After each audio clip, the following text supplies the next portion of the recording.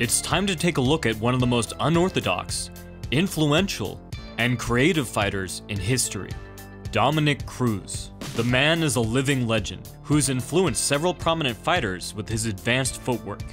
But like all great fighters, Cruz's advanced techniques are built off of the basics. While Cruz does use some truly bizarre footwork at times, what makes him really innovative is his ability to blend common techniques together seamlessly in a way that creates crazy patterns and angles. Cruz will blend and intertwine the fundamental footwork patterns of many different styles together, all in the span of a few seconds.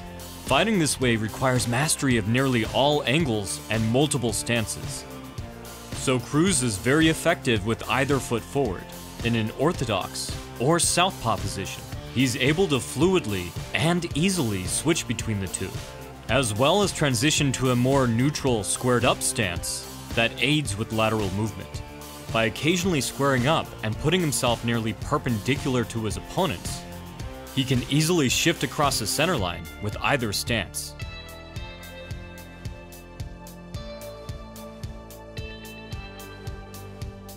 One of the main ways that Cruz moves between these positions is the V-shift. The V-shift was covered extensively in my Willie Pep video, and that makes sense, as Cruz has credited Pep as a major inspiration. The move involves stepping both feet together, and then stepping out with the opposite foot to switch from orthodox to southpaw, or vice versa.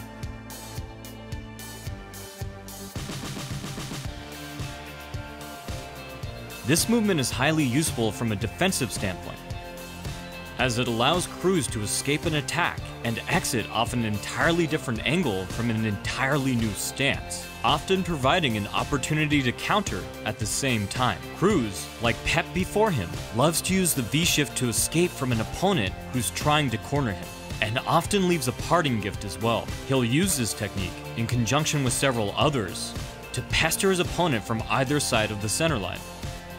As mentioned before, Cruz's opponents have to worry about attacks from so many angles. It's almost like they're defending against several different fighters, tag teaming into the fight mid-combination. While going to the outside, he'll occasionally move in deep towards his opponent.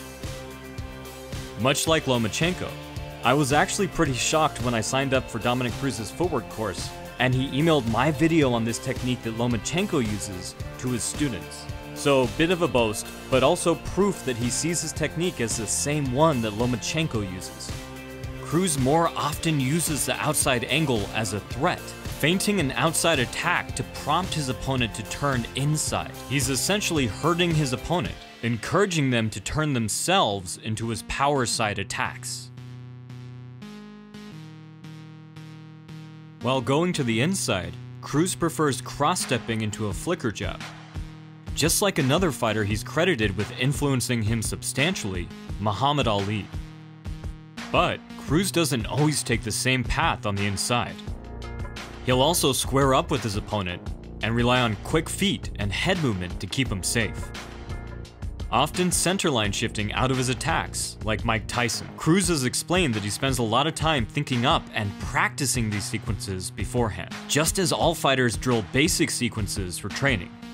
These footwork patterns make Cruz's transitions appear effortless, and add an element of major unpredictability. A major reason many fighters don't work stance switching into their repertoire is that it can be highly telegraphic and creates more openings for attacks. One of the reasons Cruz is able to take so many risks is his unorthodox head movement, but another reason is that Cruz gives special attention to making his entries non-telegraphic.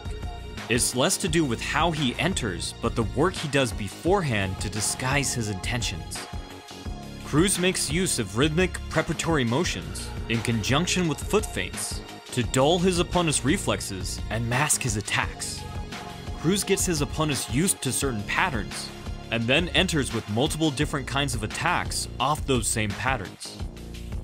These movements are meant to lull Cruz's competitors into complacency, therefore easing entry into an exchange. One of the most common preparatory motions in every form of combat sports is the pendulum step, which Cruz modifies heavily by bringing his lead foot behind his back foot. This allows him to quickly spring forward off of either foot. As a general rule, The closer a fighter's feet are together, the more freedom of movement they have. In the same vein, Cruz will even walk forward rather than step in the usual manner. The modified pendulum step also blends well with the V-shift, but works equally well to prepare a switch shift. Cruz uses the switch shift in much the same way as the V-shift, disguising setups for kicks and knees.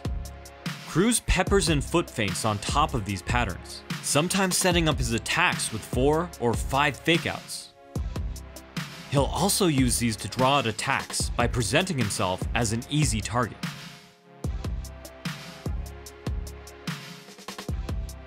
Sometimes he'll need to show the same pattern to his opponent multiple times before they take the bait. Here he presents an opening 3 times before it draws out the punch. He then counters with a hard uppercut. Testing his entries beforehand is also a great way to gauge his opponent's reactions and get his distance and timing down for next time. Again, he's able to save himself from these inferior positions through his bizarre head movement. Here, Cruz once again leaves himself open 3 times before he gets the reaction he's looking for. Having squared himself up, Cruz feints moving side to side, then lands a throwaway hook that's really meant to pin his opponent's arm. Having cleared away his opponent's defense, he can easily pin his head to his hip, change angles, and drive him to the floor. When Cruz does get into an exchange, he has an incredible ability to stay with his opponent and continue punishing them no matter which escape route they've chosen. At the same time, Cruz also has the ability to exit an exchange from nearly any angle, leaving his opponent in an awkward position as he does so. A healthy dose of leg kicks and feints encourage his opponents to backpedal when he enters.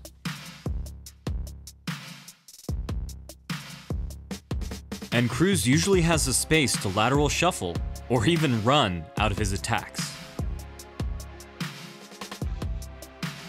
This has, many times, made opponents reckless as they chase after him, giving Cruz the opportunity to quickly change direction, stopping short and rebounding off of his last step. Before we wrap up, a word of caution if you're thinking of trying out some of Cruz's techniques. Because much of Cruz's footwork puts him in positions where he fundamentally lacks structure, his punches can also lack power, no matter how wide or looping the shots.